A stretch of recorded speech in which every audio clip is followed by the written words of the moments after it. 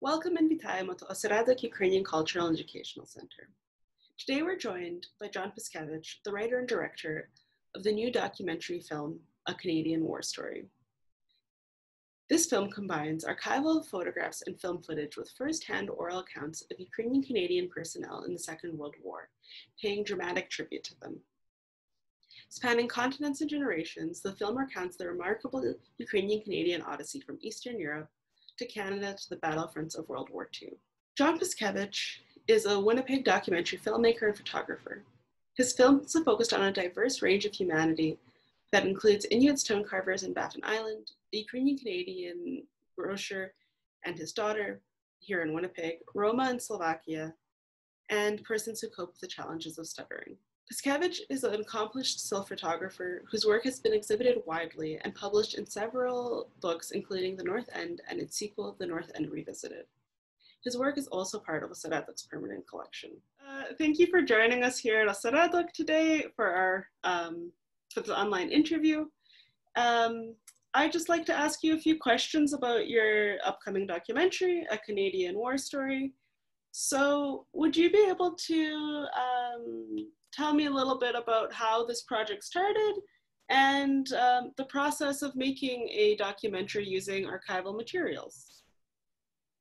Okay, it was a long process. The film was initiated by a retired RCAF captain who lives in Toronto, Andriy Sochinewski, and he obtained the money from the Ukrainian Canadian Veterans Fund, and once he got the money, the actual film was produced by the Ukrainian Canadian Research and Documentation Center in Toronto.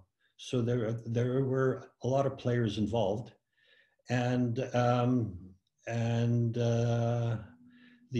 UCRDC, the Ukrainian Canadian Research and Documentation Center, when canvassing for a director, I was contacted and they asked me to write up a proposal and present it. I did that in Toronto, and fortunately for me, I was hired. That is fortunate, and I think fortunate for us too. So, like, you went to Toronto to find the archival materials for the film? No, the actual archival materials were from everywhere. They were from the Imperial War Museums in Britain, the Bundesarchiv in Germany, a lot of the stuff came off the internet. I got some material from the Ukrainian Museum in Cleveland and another one in Chicago. So the archival material came from all kinds of places. There's a lot of photographs that are being shown that help us visualize what's happening, but there's also personal accounts of like soldiers and people that were Ukrainians that were in the war. It's really interesting because there's people narrating those personal accounts. How was that experience of working with people to narrate other people's accounts? It was a bit of a challenge because most of the soldiers or service personnel, because there are women in the film as well, came from rural areas on the prairies, and at that time there was a certain Western Canadian Ukrainian rural accent, and that accent has pretty well gone. It's still there in some areas, but the idea of looking for somebody across Western Canada to narrate each and every individual in the film so that they have that rural accent was impossible. So I just used whoever I could. So I've got Ukrainian people doing voiceovers. I've got Mennonites and I've got Anglo-Saxons, but what ideally would have liked to have that flavor of that particular prairie Ukrainian rural accent, but it wasn't possible. It wasn't practical. Well, everyone in like the film, it's interesting to get to hear these like quite natural voices, right? Because you're not using actors, you're using, or were you using actors? I recognize some community members. No. I don't know. I forget how many voiceovers we had, but as far as actors go, we wouldn't have been able to afford that. Well, see, there you go, a practical way Yeah. of. Yeah, they were all amateurs. Yeah. Well, it all sounds quite natural. I think so. It's. I think it worked out. Yeah. Yeah. All in all. The film uses photographs predominantly as its visual language. As a photographer and documentarian, what power do you see in still images? Like, how do they connect to an audience differently than like moving images? Well, I like still images in movies. I like I like the work that somebody like Ken Burns does. In his words, they're the still picture, even though it's a definite event, that the fact that it's in black and white is more abstract, and because it's a still picture, I find that it leaves more to the imagination in the viewer to imagine what happened before the picture was shot, and after the pictures. You kind of wonder, well, like, what led up to that particular moment. In a movie, you see almost the before, the present, and the afterwards. In movies, you see a scene, Mm-hmm. and the scene is what you see, and in the picture, you imagine more, you wonder more. I don't know if that makes sense. No, it makes a lot of sense. I was even thinking about that when I was watching the film, that you're introduced to people and sometimes they're posed photographs and you kind of understand what that is, but there's some more like natural photos where it's like in the middle of something and it's these like, and it's really interesting to try to think, well, what's happening before that, what's happening after, especially when it's World War II. Mm-hmm. There's photographs where people are, happy and smiling, and that's always really like an interesting, I think, war theme when we see people like celebrating, because you think, well, what's happening after that, after these people are having like a nice time. And obviously war is like, it's life, so it's not all just going to be struggles, but even specifically from a Ukrainian Canadian experience, like the film deals with being a Ukrainian immigrant in Canada and what that means. It's interesting to try to imagine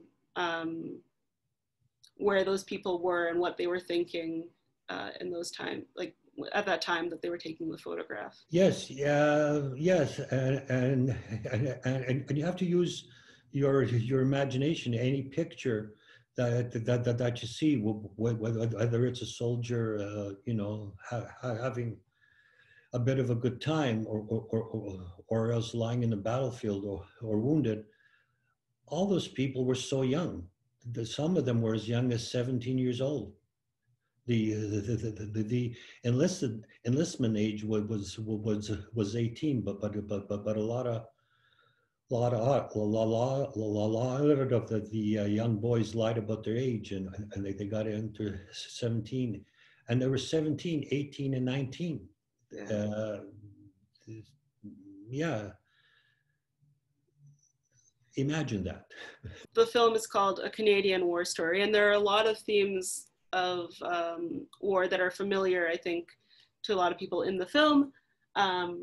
One thing that I picked up on was that, you know, there's a juxtaposition between like struggle and celebration. Like one example being the Ukrainians in London and the Ukrainian Canadian Servicemen's Association, and you know their the celebrations that were happening there. People were meeting, people getting married, and then the next scene we see is the raid on Dieppe in 1942.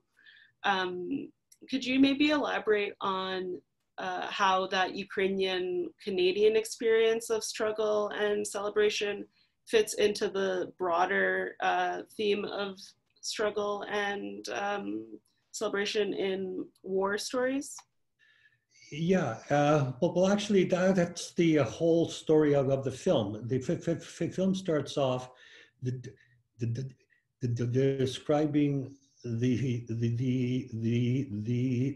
situation of Ukrainians in Canada prior to World War II. Prior to that time, Ukrainians were considered unpreferred, second-class citizens. They were mostly rural based, and they were looked down on by the dominant society. A lot of people before World War II had to change their names to more Anglo-Saxon names if they wanted to find a job or get a higher education. And so with the war, after the war, however, because the Ukrainians enlisted in high numbers, more than any ethnic group aside from the British, and the Ukrainians' loyalty and courage exhibited in the war, they finally gained respect from the dominant society, and as mentioned in the film, they were now seen as so-called real Canadians. That's a story of the film. It's a coming of age story. Mm-hmm. Personally, I can only speak for myself. Like, you know, I don't feel those struggles of like, am I Ukrainian or am I Canadian enough to be like here in Canada, to be considered in Canada. It's really interesting to hear these like personal accounts of people really struggling with that and showing that they had something to prove and using war as a way of doing that. Yeah, it's an interesting generational thing, I think. Yes. Yeah, nowadays, ethnic groups, you create, be they Ukrainians, Arabs, or Africans, hold on to their names. You know, even though it's a long name with a lot of letters in their name, they hold on to their name. But before the Second World War, it was very common for Ukrainians, as well as other ethnic groups, to anglicize their names.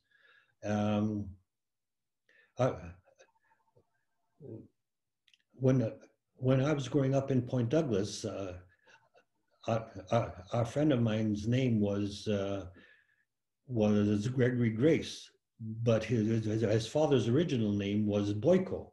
And he changed his name from Boyko to Grace because he saw more economic opportunities with an Anglo-Saxon name. But now I don't see that happening at all. Mm-hmm. Indigenous people, you use their indigenous names now as well. So there has been a dramatic change that way. Is there anything that you want people to particularly to take away from the film when it premieres on November 6th? I just want to let people know that it's a Ukrainian Canadian story, but also it's a Canadian story. That's one thread in the Canadian fabric, and that's why it's called a Canadian war story. Is there anyone in particular that you'd like to mention that was instrumental in the film? Well, I'd just like to mention all of the all the people on the film committee who helped guide the film and then help guide me. They are Captain Andriy Sochinivsky, whose idea it was to make a film, and also on the committee were Yurko Serhachuk, Yars Balan, Yuri Darevich, and the late Andriy Maku. So all of us, all of them, are responsible for the final outcome. Again, I want to thank you so much for joining me here at Oseredok virtually, and want to encourage everyone to buy tickets for the premiere on November 6th. Where can they go to find out some more information about the film and the premiere date? They could go on canadianwarstory.com, and that's the film website, canadianwarstory.com. All right. Okay. Thank you so much for joining us. Thank you, Alenka. My pleasure. Okay. Thank you.